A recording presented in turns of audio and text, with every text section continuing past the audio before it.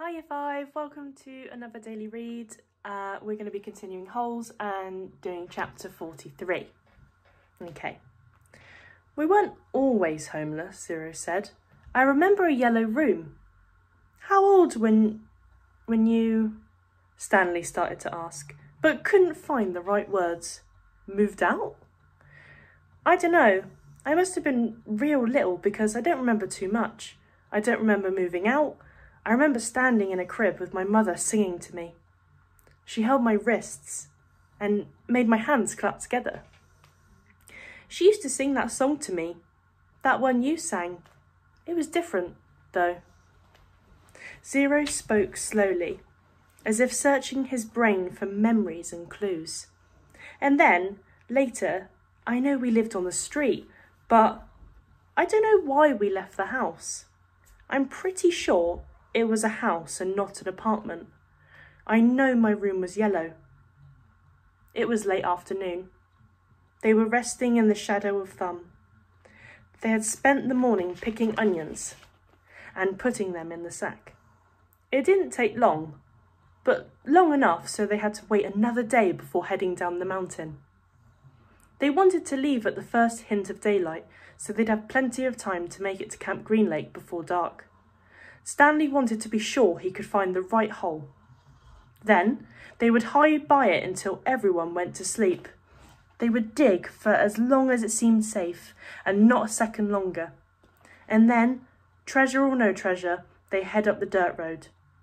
If it was absolutely safe, they tried to steal some food and water from the camp kitchen. I'm good at sneaking in and out of places, Zero had said. Remember? Stanley had warned.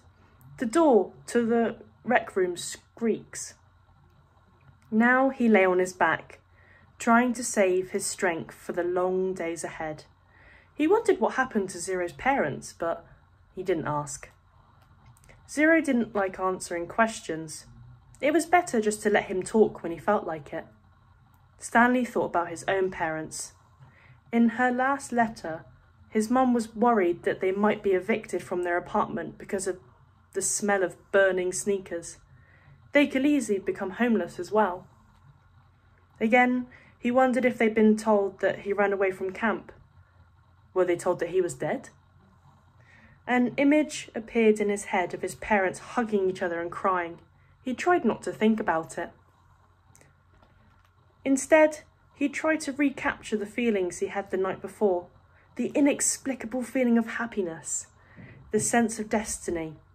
But those feelings didn't return. He just felt scared. The next morning they headed down the mountain. They dunked their caps in the waterhole before putting them on their heads. Zero held the shovel and Stanley carried the sack, which was crammed with onions in the 3 jars of water. They left the pieces of the broken jar on the mountain. This is where I found the shovel, Stanley said, pointing out the patch of weeds. Zero turned and looked up toward the top of the mountain. That's a long way. You were light, Stanley said. You'd already thrown up everything that was inside your stomach. He shifted the sack from one shoulder to the other. It was heavy. He stepped on a loose rock, slipped, and then fell hard. The next thing he knew, he was sliding down the steep side of the mountain. He dropped the sack, and onions spilled around him. He slid into a patch of weeds and grabbed onto a thorny vine. The vine ripped out the earth, but slowly enough, he was able to stop himself. Are you all right? Zero asked from above. Stanley groaned as he pulled a thorn out of his palm.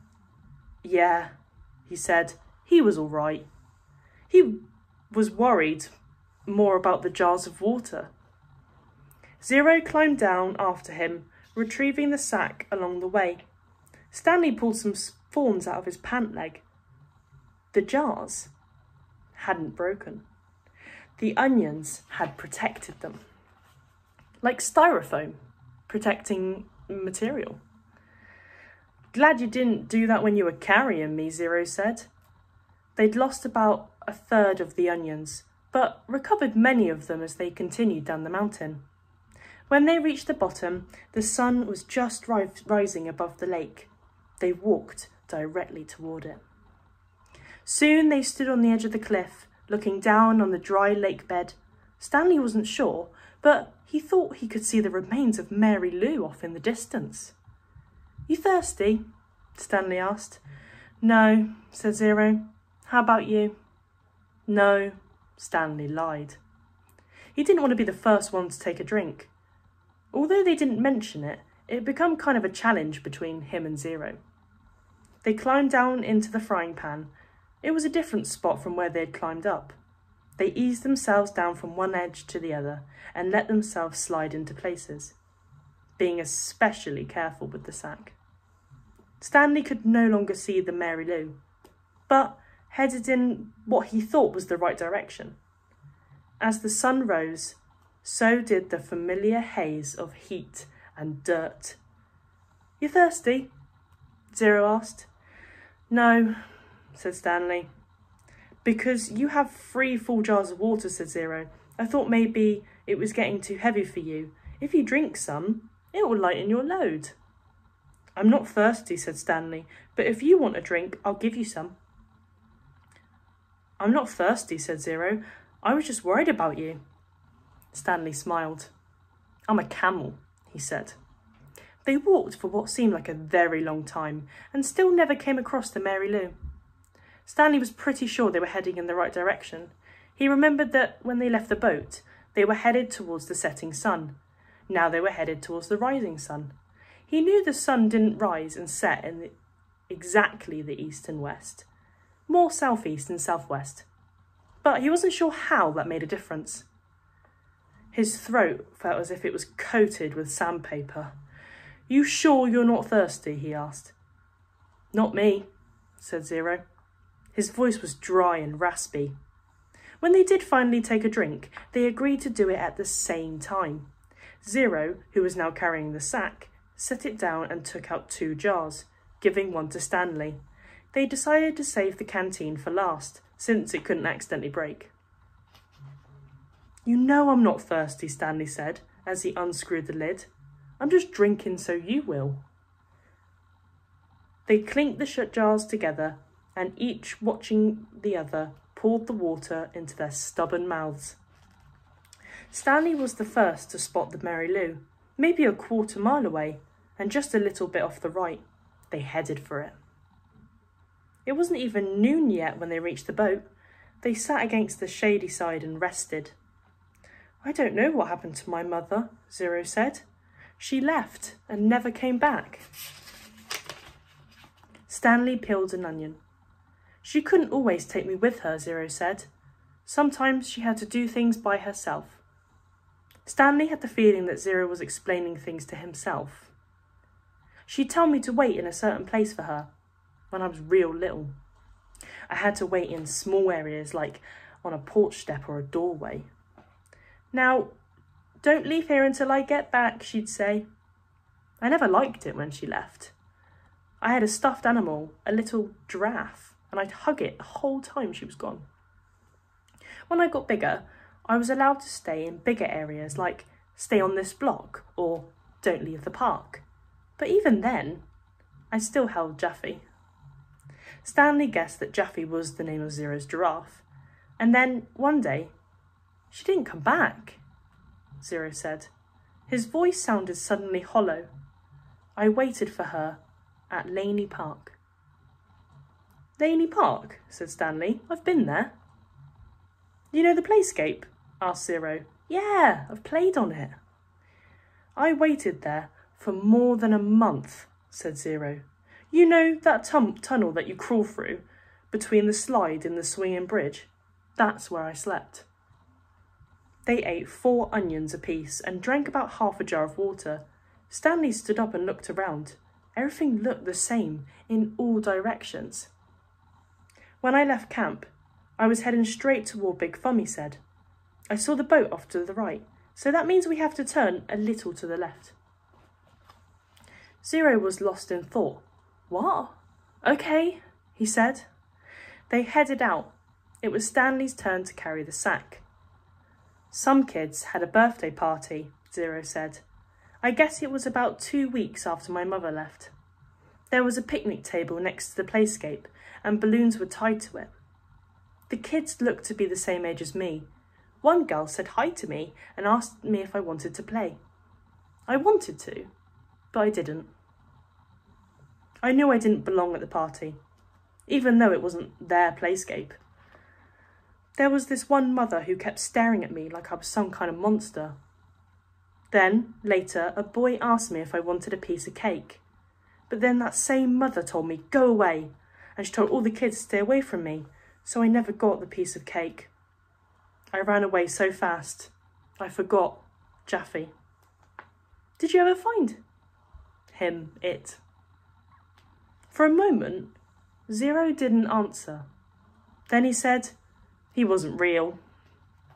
Stanley thought again about his own parents, how awful it would be for them to never know if he was dead or alive. He realised that was how Zero must have felt, not knowing what happened to his own mother. He wondered why Zero never mentioned his father. Hold on, Zero said, stopping abruptly. We're going the wrong way. No, this is right, said Stanley. You were heading toward Big Fun when you saw the boat off to your right, said Zero. That means we should have turned right when we left at the boat. You sure? Stanley drew a diagram in the dirt. Let me just show you.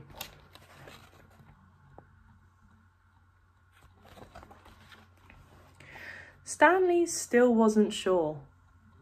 We need to go this way, Zero said, first drawing a line on the map and then heading that way himself. Stanley followed. It didn't feel right to him, but Zero seemed so sure. Sometimes in the middle of the afternoon, a cloud drifted across the sky and blocked out the sun. It was a welcome relief. Once again, Stanley felt that destiny was on his side. Zero stopped and held out his arm to stop Stanley too. Listen, Zero whispered. Stanley didn't hear anything. They continued walking very quietly, and Stanley began to make out the faint sounds of Camp Greenlake. They were still too far away to see the camp, but he could hear a blend of indistinct voices. As they got closer, he occasionally could hear Mr. Sir's distinctive bark. They walked slowly and quietly, aware that sounds travel in all directions. They approached a cluster of holes. Let's wait here until they go in, said Zero. Stanley nodded. He checked to make sure there was nothing living in it, then climbed down into a hole. Zero climbed into the one next to him. Despite having gone the wrong way for a while, it hadn't taken them nearly as long as Stanley had expected. Now they just had to wait. The sun cut through the cloud, and Stanley felt its rays heating down on him, but soon more clouds filled the sky, shading Stanley and his hole. He waited until he was certain that the last of the campers had finished for the day. Then he waited a little longer. As quietly as possible, he and Zero climbed up out of their holes and crept toward camp.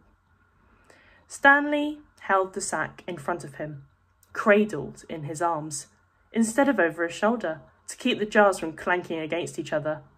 A wave of terror rushed over him when he saw the compound, the tents, the rec room, the warden's cabin under the 2 oak trees. The fear made him dizzy. He took a breath, summoned his courage, and continued. That's the one, he whispered, pointing out the hole, where he had found the golden tube. It was still about 50 yards away, but Stanley was pretty sure it was the right hole. There was no need to risk going any closer.